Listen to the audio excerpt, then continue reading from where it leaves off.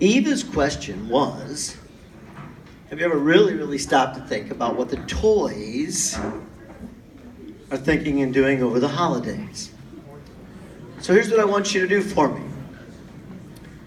If you're real quiet and you think about your favorite toys at home and you pay close attention, maybe we can get a glimpse into what your toys are actually thinking. Mrs. Marlowe and I have got a little story to tell you. And if we pay close enough attention, just maybe, these toys will come to life for us. Miss Marlowe?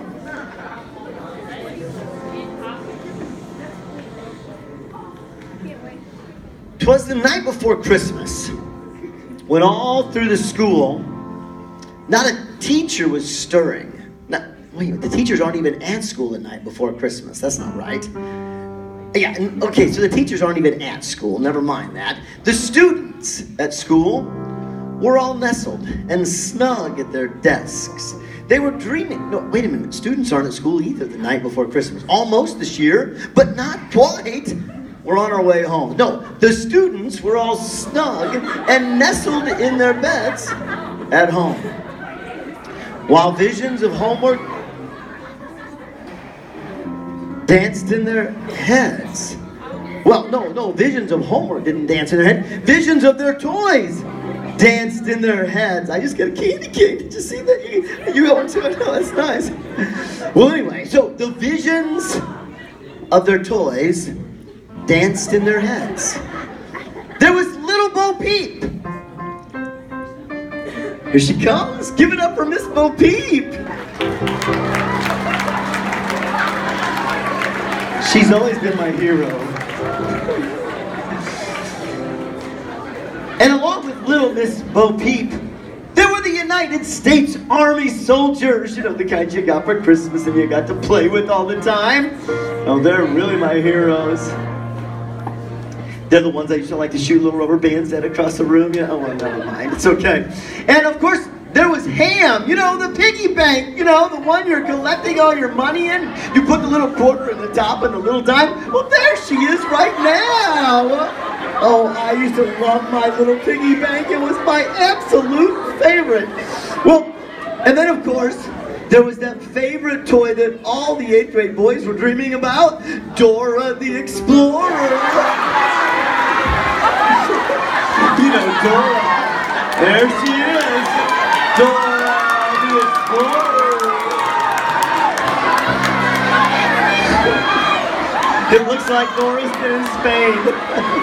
Anyway, yeah. So there was also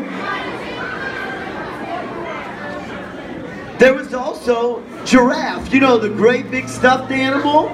Oh, I used to love the giraffe, you know, with all of the stripes and everything. It was so cool. And spots. I love their spots. And there was Wheezy the penguin, you know, on his march all the way to Antarctica. I love Wheezy. Oh, Wheezy, you're my favorite. And of course, there was Santa. You know, Santa from the South Pole. Yeah. Where's Santa at? Oh, maybe Santa's still at the South Pole on his way to the North Pole. But anyway, Santa was there. And then, of course, there was my favorite. Oh, there comes Santa, you know, from the South Pole. There he is, right? He's the guy that gave us the candy canes. Oh, God. Hi, Santa. Hi, how are you? I love Santa. He's not your typical North Pole Santa. He's kind of, well, it's a long story, okay? No.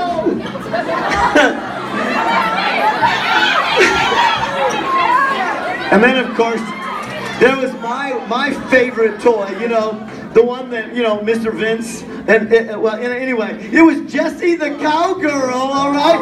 How exciting is Jessie the Cowgirl? Give it up for Jessie the Cowgirl.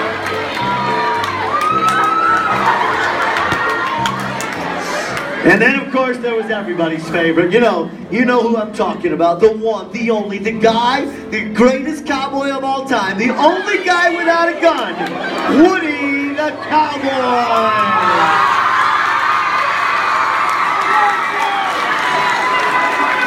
What a match. Woody the Cowboy was a very jolly toy.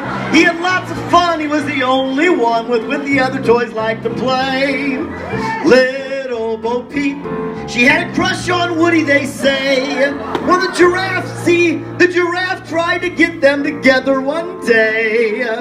But Jessie was gonna get in the way. There must have been some jealousy in Jessie's heart that day.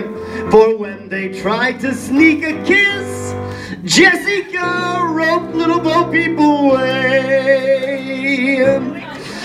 And then all of a sudden, right when Jessie thought she had everything under control and was just about to steal the kiss from Woody, who burst onto the scene. But your favorite action hero, give it up for Buzz Lightyear!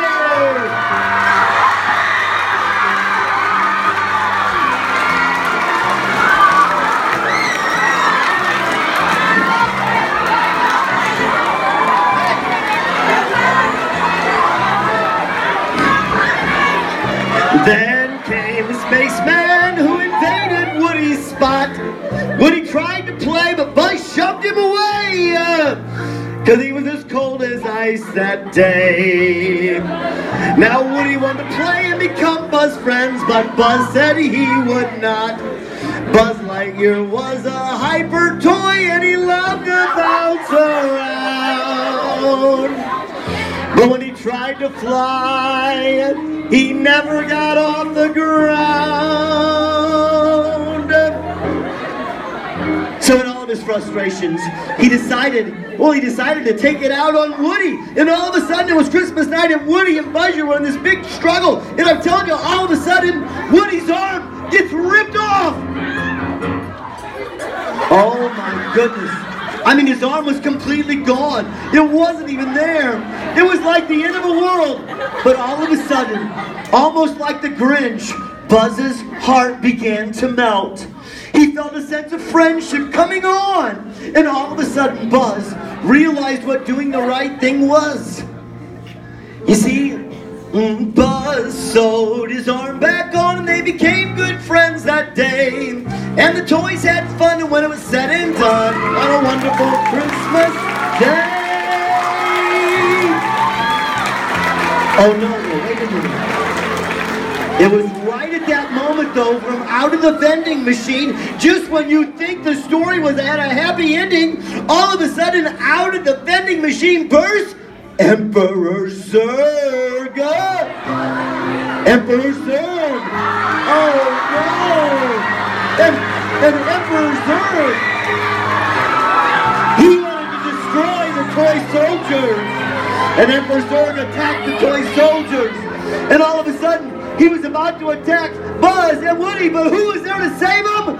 Of course, Santa! Santa from the south flew over. He took Emperor Zurg out with one blow from the South Pole.